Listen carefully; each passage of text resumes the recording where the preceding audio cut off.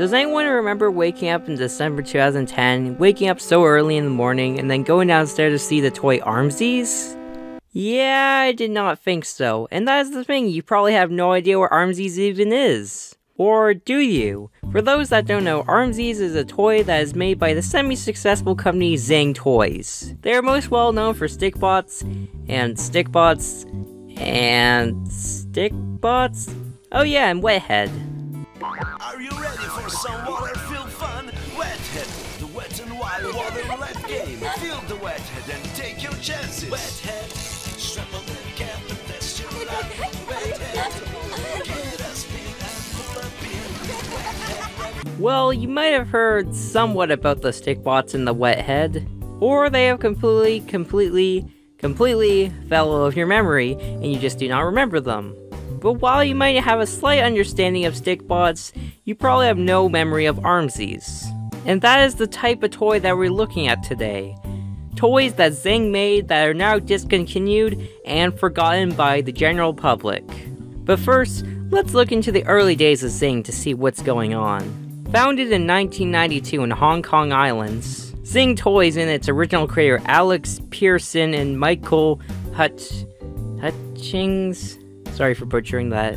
They both created a toy company called Zing Toys by compelling kids to turn off their video games or smartphones. But now that we've discussed where Zing came from, now let's talk about its forgotten toys, starting with Armeez is a toy that was released somewhere between 2010 and 2011. It was a toy that is a plastic ball that stretches. No, not whatever this is, not Stretch Armstrong. I don't even know what this is.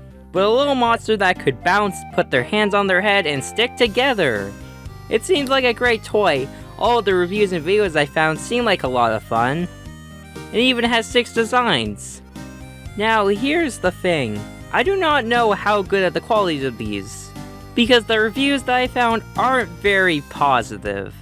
But honestly, I don't think that matters because they were sold for a very long time.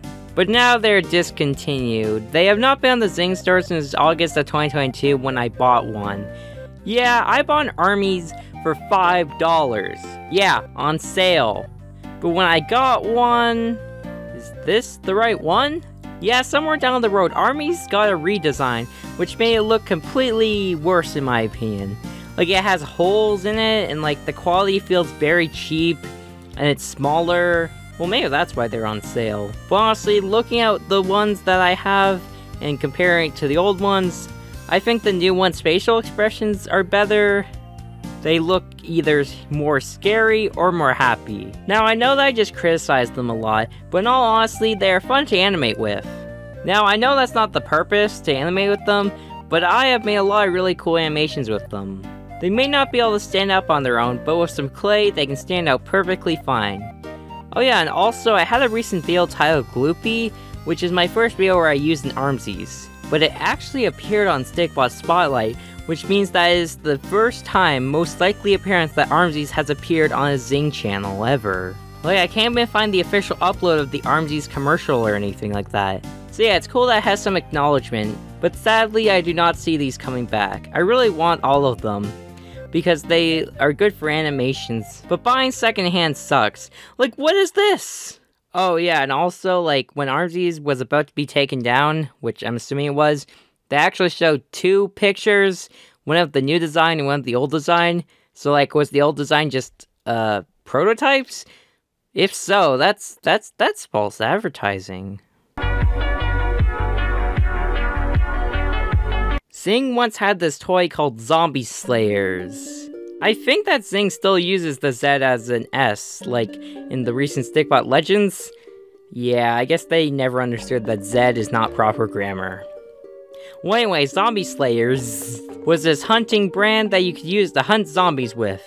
Yeah, I do not understand. Like, it's bow and arrow, which kind of reminds me of those, like, Zing bows that they made. You know, like the ones that they made and then they made a Dude Perfect commercial-like thing. Yeah. Well, these lines of products also made a target sign that was plastic, which I guess you could shoot with. I'm pretty sure that's all that this came with the toy line, because I could not find much information about them, because they came out over 10 years ago. But I just think it's strange that Zing wanted kids to get ready for the zombie apocalypse. Like, that is the most strangest thing ever. But now that the line is discontinued, the only way that Zing can get people ready for the zombie apocalypse is with the stikbot action zombie pack thing. Yeah, I'm sure that's definitely going to prepare me for the zombie apocalypse.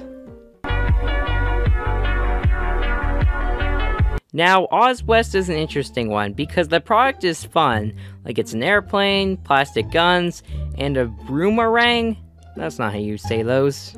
It's actually an interesting toy, because it actually got Zing into a lawsuit about trademark infringement. Now, this lawsuit is incredibly vague about what the trademark infringement was, but it had something to do with the toy Oz West Toys. And something interesting to mention, Oz West Toys is not even a Zing original brand. It was a partnership that they did, which I guess, like, just cross-promoted different products.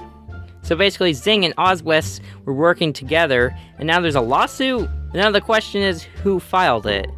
The lawsuit was filed by Hedden International LLC Platinth. When trying to research this case, it was hard to find answers for it, like who won the case, but my assumption is that it was a minor case, or it was hidden from the public by the Supreme Court. So yeah, this toy is no longer up, just like the other ones in this video, and like, it's not even original. A boomerang and a Nerf gun ripoff?